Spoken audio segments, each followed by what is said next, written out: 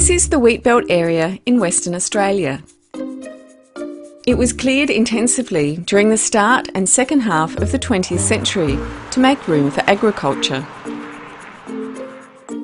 Only a few pockets of original bushland still remain, such as here in Dryandra woodlands.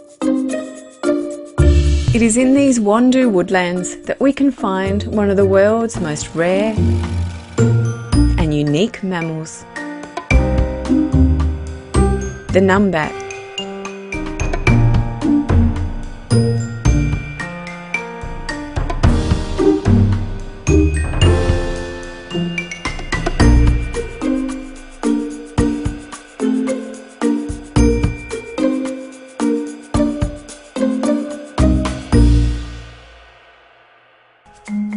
Because of the extensive land clearing and predation by foxes and feral cats, Numbat numbers have drastically dwindled.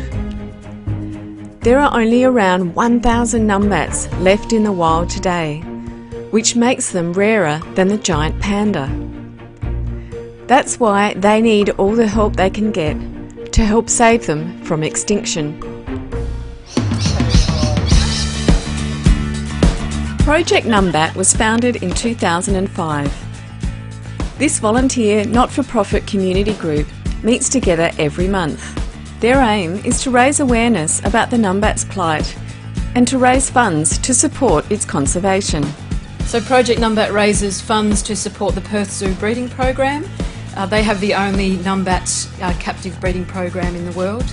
And the funds also support radio tracking collars that are fitted to those young Numbats and released back into the wild. And that's done by the Department of Biodiversity, Conservation and Attractions, and they also undertake aerial surveys to find out how those Numbats are going. Project Numbat stays focused by revisiting its business plan every 2 years. So the donations have increased substantially this year, and we also received another bequest. We also did really well with our funds raised at the quiz night and also at our World Numbat Day event. And I'll be reflecting on this in our annual audit report. Project Numbat members are kept up to date via the quarterly newsletter and the website. This is also where you can find the web shop with unique Numbat merchandise. This merchandise is also for sale at a variety of events throughout the year, such as markets. Project Numbat's mascot, Nurla, makes sure to attract everyone's attention, big or small.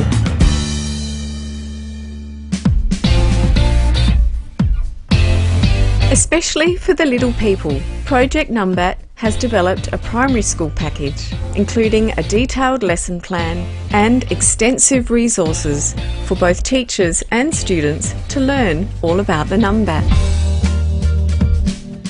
Because it's important to start raising awareness as early as possible, Project Numbat also visits schools to hold presentations.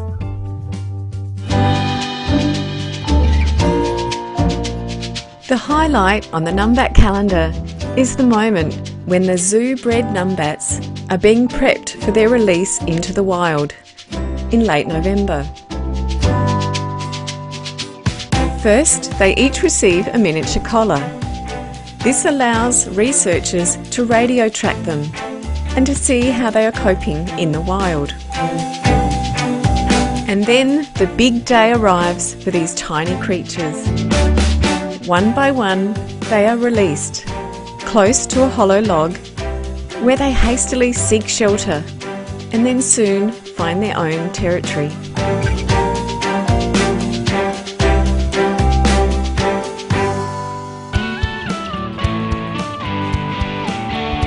Each year around November, Project Numbat also organises dig surveys to monitor Numbat populations.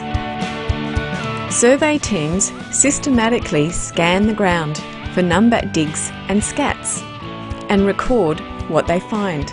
Along with the radio tracking, these dig surveys help give a better idea about how many Numbats are present at a particular site. Since Numbats cannot be lured into traps like other animals, these surveys are an important part of Project Numbat's ongoing work.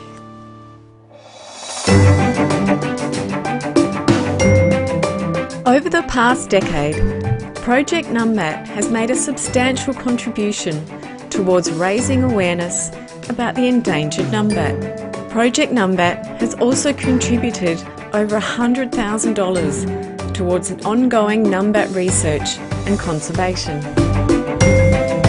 Your support is crucial to help this unique species to survive.